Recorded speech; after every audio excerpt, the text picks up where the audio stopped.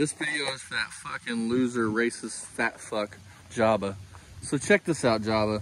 This car is rotted out. But unlike you, I can fix it without using galvanized sheet metal and fucking pop rivets, actually weld panels on. What do you think is the right way? Check this out though. The car's up on a jack, right?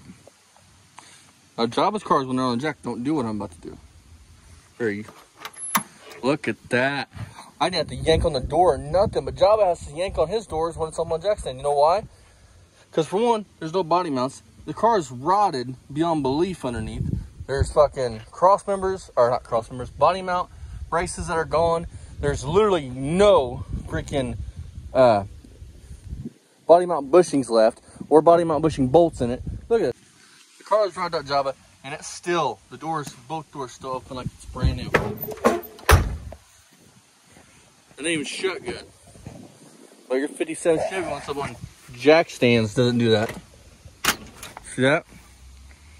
Voila. So there you guys go. If you guys want to see this car be built, go subscribe to the main channel, Poor Man Speed Shop.